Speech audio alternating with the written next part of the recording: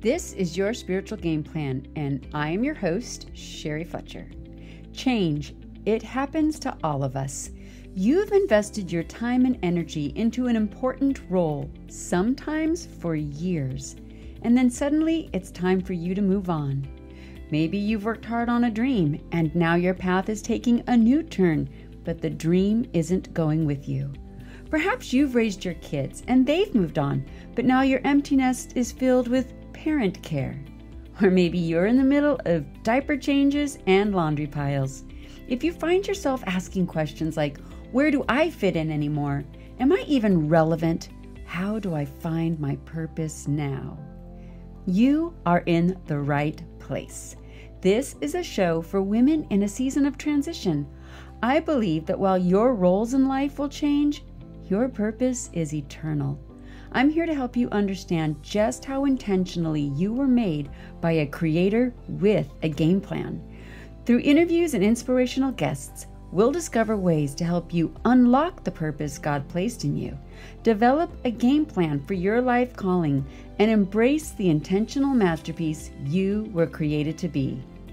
Today, I will be speaking with Sharon Norris Elliott, author, speaker, astute Bible teacher, educator, consultant, agent, and founder and CEO of Life That Matters Ministries.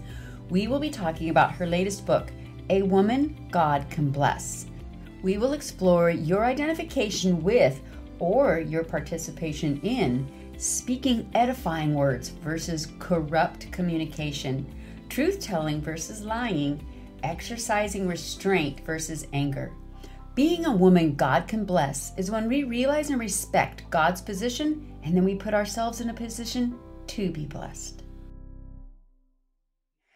Sharon, I am so excited to have you be able to bless my guests today. How are you? I'm doing well, Sherry. Thank you so much for inviting me. I'm so excited. This is going to be fun. So I got to hear you speak at a writers conference, West Coast Christian Writers, back in February of 2020. Right. Yeah. That was the last live thing, that I went to. Where we were shut away. Well, I was talking to Amy Carroll, and I loved how she said it. She says, we have not been shut down. We have been deployed. So you and I have been deployed, and we are spreading the message via Zoom and podcasts. And so we are not shut down.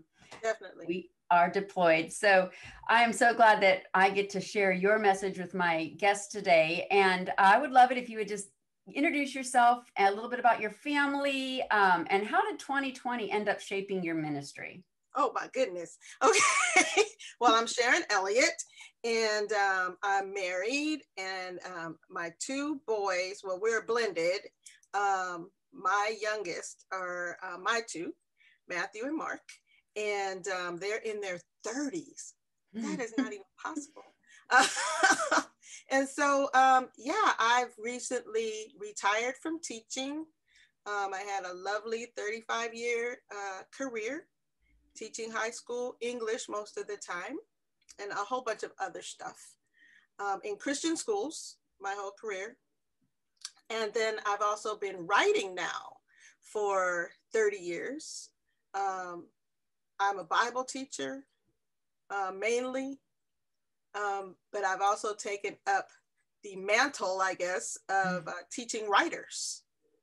And so I teach writers. I'm a book developer, an editor, and a literary agent. Wow. And I love Jesus. Perfect.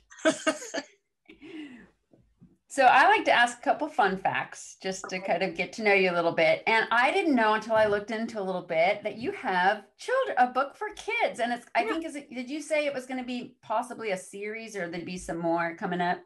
Yes. Okay. Yes. Yes. Why I Get Into Trouble is the first of a 7-book series that's really theology for little kids, for kids who are churched. And they already know, Noah and the ark, Samson and Delilah, they know those stories, but do they know about the sin nature? So that's what this first story, is about. Here I sit in my room. I'm in trouble again. How I hate these timeouts. Seems I never can win. Seems I just have to try it when daddy says no, or when mom says don't do that, a thought tells me go, right? Perfect. Is that from one of your own children? No, really, this one, well, yeah. All right. That was my youngest, who is now the wonderful father of my 3 wonderful, beautiful grandkids. So yeah, the books talk about things that our little ones need to know. So my agent is looking for a publisher for those books. So it's the sin nature, things like what is communion, special church snack, baptism, greed. I want what I want when I want it right now. Death. Mommy cried this morning. So things like that, right? Yeah. That we're explaining to children in these really fun books. That's awesome. And one of the things too, when we're reading those kind of things to our kids, even though they are elementary, they are powerful to us as parents, reading it and reliving it through a child's eyes. It just confirms our childlike nature in Christ. And I just think that's going to be a great series. So can't wait to see that come out. I do have one question I ask every single guest, and that is, looking back in your life, how far back can you see the very purpose you were living out today in who you've always been? I can see it back to when I was about 3. I guess it was about 3. My dad was a pastor, but he wasn't a pastor yet, or the senior pastor of the church yet. And he used to have Sunday school for the kids on the block. And it was my job to line the chairs up. And I remember taking that so seriously. Like, it was so important for me to line those chairs up. And when I look back at that, I was in Christian service. Yes, you were. Getting the home church, right, ready. But just thinking about how important that felt to me. I cannot remember not serving some kind of way, in church, that home Sunday school. And then, of course, being in Sunday school at church, and always a part of everything, right? The youth group and the children's choir and the youth choir. And I lit the candles. I did about everything. But as a PK, as a preacher's kid, you would. But all those things were important to me. So I'm thinking my earliest memory is about serving. I love that. Yeah. That's a great purpose. And I love looking back and just seeing how God, had that in us right from the beginning. Yes. It's just part of who we were created to be. So thank you. So I have invited you today to talk about a book you wrote called A Woman God Can Bless. And I'm really excited about that book because it's having a very profound impact on me currently. And especially because you talk about, in the book, you talk about Ephesians. You use Ephesians 4:17 through 32. Right. Which I'm leading a Bible study on Ephesians right now. And that was the scriptures that the women in the group asked if we could memorize. And I was like, no way, I'm reading a book all about this. But it's called A Woman God Can Bless. And I'm just thinking, well, aren't we all blessable? Now, it's funny because that was a big thing, right? With the publisher, even. And I stuck to my guns for this particular title because, yes, God can do anything. But as we get to know him, we come to find out that he does not do everything. And one of the things he does not do is allow us to use him as a punk. Okay, so God is not Santa. God is not our little, let me just go ahead and live my life, and then I'm going to call on you, when it's time for you. That is not God's position. And so having the title say A Woman God Can Bless means we realize and respect God's position so that we put ourselves in the position to be blessed. And then, yes, God can bless us. Just think about our own children. You know, we would love to give our children everything they want and need and can't even think about. We just want to bless them. We love them so very much. However, when they act a fool, I'm not giving you that. Are you kidding me right now? The way you're acting, right? And I just, in my reading last night, I wish I had brought that particular verse with me, but I was reading last night, and I believe it was probably in the Psalms, where it had something to say about God blessing our actions. Just like in James, right? Faith without works is dead, being alone. And so when we act out, when we live out what God has asked us to live out, like I said, we put ourselves in a position to be blessed by God. And then, yes, God can bless us. So that's why it's not a woman God will bless, right? Or a woman God blesses. It's a woman God can bless. I really like that perspective. Yeah. I like how you know, we've got to align ourselves. We do that in everyday life. If we want opportunities, we need to align ourselves with those opportunities that can take place. Mm-hmm. We can't just sit at home and expect, you know, the jobs to come to us or the opportunities to come to us. We need to be out in alignment so those opportunities can happen. And you talk about that in your book with an acronym, RISE. Can you break that down for us? Yeah. And now I'm going to read it myself so that I make sure that I don't miss exactly what I want.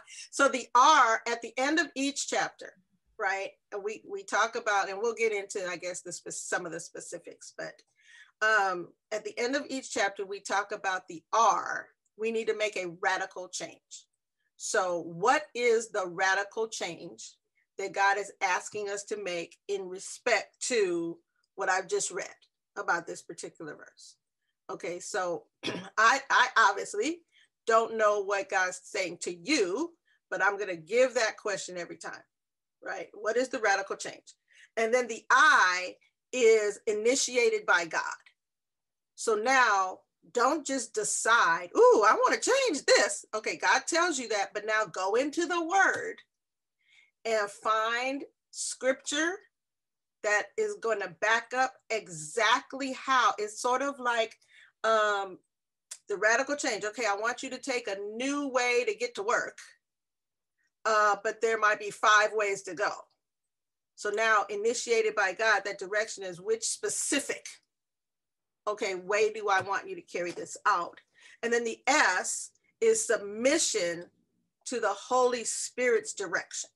So still, right? I'm still listening as I go, right? As I go, like when I taught my kids to drive, right? They actually had to get in the car and do the things in order for me to say, now, okay, slow down, you know, don't take that turn so widely, those kinds of things. So continue to be under the Holy Spirit's control in submission to him. And then the E is emergence into full understanding. You always learn when you share something with someone else. Mm-hmm. So continue with your learning as you share with someone else. And you have now emerged into full understanding of what you're supposed to do about this particular point. Thank you. And I like it's rise because it's stand up and do something. It's like get up mm-hmm. and get out and do it. And so it's lots of metaphor thinking here, which is what I like. And while I was reading your book, because you talk about you know, some of the things we have to take off. And I was thinking, yeah, if I want to be a light, it's kind of like if I were a light, but I just liked to keep my winter coat on and over that light and cover it up. But the things in my life that are truly keeping me from shining. And you tell us that, Paul is telling us that there's areas in our life that in order for God to actually live out the very purpose he created us to do, we need to take off the futility. Yes. And so in this book, what are some of the areas in our life that we need to take off? Well, one of the main things that Paul talks about, and it is so, what can I say, is such a big deal for us as women, deals with our mouths. Oh, I know. So we have to take off corrupt communication. Communication. Corrupt, obviously, it's even a word that sounds bad. Corrupt. When something is corrupt, it's bad. And so I take that part of the passage. It says, putting off corrupt communication, right? We're supposed to put on words that edify. All right. So just that part of the passage takes like 4 chapters or 5 chapters in the book, because I break that up into how we speak corruptly to our husbands and in that relationship, and talk about just that relationship in 1 chapter. And then how we speak corruptly to our children, and what becomes of that, and why we need to change that, and how we can change that, right? And then I talk about another chapter that we're speaking corruptly to parents and other family members. So I break it up, right? So that there leaves, now, was there another scripture? So that we are without excuse. There you go. Right? That we really have to clean up the way we speak to all of those segments if we're going to put ourselves in a position where we want God to speak favorably into our lives. I guess he can't speak favorably into our lives if we aren't speaking favorably out of our lives. And that's humbling, because that's kind of where I'm at. I'll admit it. That's a struggle I have immensely. Satan loves to have those items that I've taken off for me when I get home at the door. It's kind of like I've been out doing something and I come in the door. You're doing God's work. I'm doing God's work. And I come in and Satan's got that coat of, here you are. It's waiting for you. It's nice and comfy. And, I can be out with others, blessing, sharing the message, having this time with you and me. And I can hit stop record and go out there and get frustrated that my dishes aren't clean and this and that's not done. And what have you done all day? And so guilty. Oh, yeah. But what's hard then is in the same scripture, Paul says you can be angry, but do not sin. That's right. So how does that work? So anger out of control, right, is us trying to take care of another situation without God. All right. And so I love the fact that God says, I can be angry. Yeah. It's actually an emotion that he gave us. It's okay to be angry, but do not sin in your anger. So God wants us to evaluate the why. Why am I angry about this or this or this? Okay. There's times for righteous indignation. Jesus showed it to us, right? He beat folks out of the temple twice. Okay. And why? Because it was his house and it was his father's house. And there were certain things that just were not going to happen with his father's house. And so his anger was justified. His response was justified. And he was able to move on. And we know Jesus was without sin, right? There are times when you need to be angry and you need to take care of what that is. Like, for example, if you are being abused, you get to be angry about that. And then you get to do something about that for you. What do you get to do? You get to remove yourself, however you need to, from that situation. Now, do you have to go back with a sawed-off shotgun? No. Right? Now you're crossing the line, right, into sin. And so that chapter in the book, right, talks about how and when and the whys of being angry, yet don't sin. In the majority of the cases when we are angry, we get to turn that over to Jesus. And he says, vengeance belongs to him. He'll repay. Now, who do you think he'll repay somebody the best? You or him? Right. Right? And so lean on your Heavenly Father. Let him handle it. Move on. You will not develop the ulcer. Right? Yeah. Because the majority of the time, people you're mad at, they're not even thinking about you. Yeah, exactly. They're moving on, going about their business. And that's making you even more angry. Because what are you doing? Concentrating on them. Yeah. Right. Let them alone. So I think that answered your question. Yeah, no, it's so good. It's so good. I for myself, I've always thought you're only allowed one mad card today. One mad card. So you have to decide, is this worth my one mad card? No. Right. Keep moving on. But I like that. Thank you.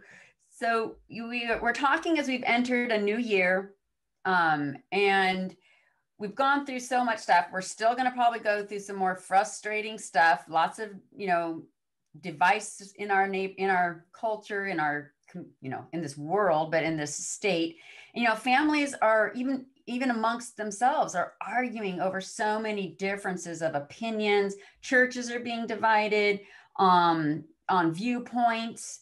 And so being a Christian woman is not being able to share a differing opinion.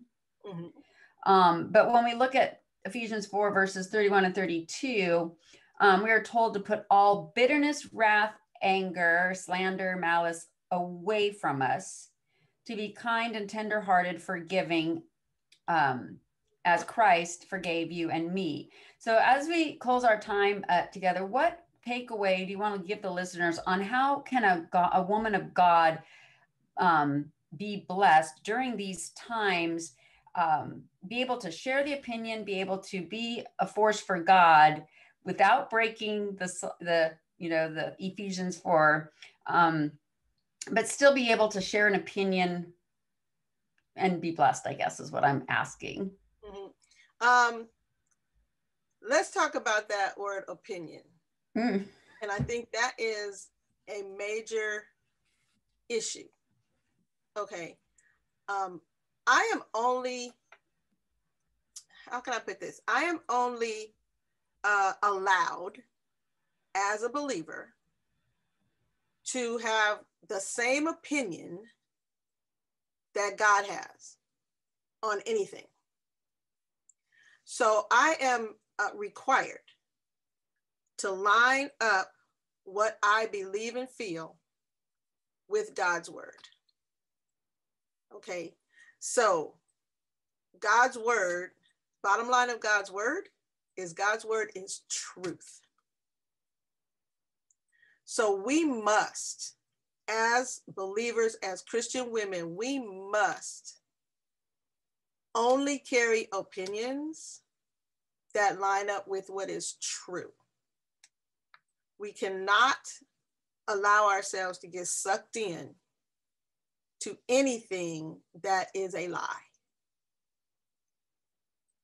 And so I can have an opinion, if I have an opinion that is opposite God's word, for example, that's not an opinion I get to have. No matter what society is saying, no matter what anybody else is saying, I only get to believe and say what God says. on anything. Yeah. On anything. I know our racial divide has been ridiculous, in this country. Okay. But the truth is, we are all sinners. Number one, we all need a savior, right? Mm-hmm. And we are all human beings. Yeah. That's the truth. And so to function, say, as though because the color of my skin, am better than someone else or worse than someone else or not as deserving or I'm more deserving, that is not the truth. And if we live by any of those divisions, we are not putting ourselves in a place where God can bless us. Right. So I think maybe we all, as the body of Christ, need to get back to, okay, what does God say about any of these issues? Any of them. And you know what? There are some issues that God is not concerned about at all. That is not even in his wheelhouse, right? He is concerned that his son is glorified. And the division that there is right now in the church in America, Jesus is not glorified by that. You have pastors getting up in the pulpit and cursing people, who just disagree with a point of view. Excuse me? Really? Yeah. So we've got to be, we're ambassadors of the kingdom of God. Yeah. I liked your point. I would love you to share it about the difference between the church and America being two separate entities. I really liked the point you said on that. Yeah. Yeah. God is neither Democrat nor Republican. Sorry. Praise God. And this is not a theocracy. America is not a theocracy. America is a democracy, right? Yeah. Big difference. Everyone in government is not trying to lead people to God. No. Okay. So we need to stop, thinking, your church is not going to line up with democracy. Big issue, abortion, right? Number one, that is not the only issue that exists. Right. It is clear in scripture that we should not be killing. We should not do murder. That's clear. In a democracy, if a democracy decides that that's legal, that has nothing to do with the church. Mm. The church just needs to keep preaching God's word. We need to be loving women who are finding themselves in crisis pregnancies, okay, or what pregnancies they don't want or what have you. We need to be concerned about the hearts of women. When a woman realizes that this is a child, who cares if the government says it's legal or not? She's not going to kill her baby. Yeah. Right. It's pretty much that simple. And someone who would go along, and have an abortion anyway, right? She's going to have to deal with her sin in the same way that someone who curses her husband out and doesn't speak, speaks corruptly to her husband is going to have to deal with her sin. Right. And so we need to stop it. We need to just stop it, right? And focus on keeping the main thing. Yes. And thank you. I love that. When I read some of that you wrote, that I was like, oh, she's got to share that with the listeners, because you can see the passion in your heart for that. And so as we close, what is Jesus' priestly prayer in John 17 that we can be reminded of? The focus of Jesus' prayer is that they may be one. Yes. That was the focus. Whoever he was saying, God, those who you gave me, I'm not even praying that you take them out of the world. In other words, I'm not praying that you take them out of their struggles. I'm praying that you would keep them, because as you keep them, God, in their struggles, they are going to be witnesses unto me. And when I be lifted up, right? Mm-hmm. Right? All men are going to be joined. And so as we function as one, right? In every area of our lives, as we start looking at the realities and functioning as believers, right? There should not be a problem with me moving in next door to you. Please do. See, I know. Wouldn't that be fun? There would not. You see what I mean? I mean, yeah. Little stuff that we kind of take for granted. There should not be a problem with my children going to school with your children. There should not be a problem. Come on, please come and visit my church. You're going to love the music. Yes. It's just, we need to stop being so divided. Yeah. And if Jesus prays that over us, we need to get back to that. And until then, we might not be women that God can bless. Mm-hmm. See, that's what I'm saying. Thank you so much for taking the time out today and talking with me and blessing my listeners. I really appreciate it. Thank you so much. I had a great time, and hey, we can talk like this all the time. Well, I'm going to hit pause and we'll just keep going.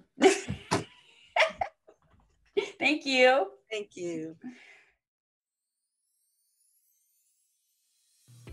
I hope you were blessed by my time with Sharon Norris Elliott. I loved how she pointed out that we are all sinners. We all need a Savior. We are all humans, and we are all ambassadors for the kingdom of God.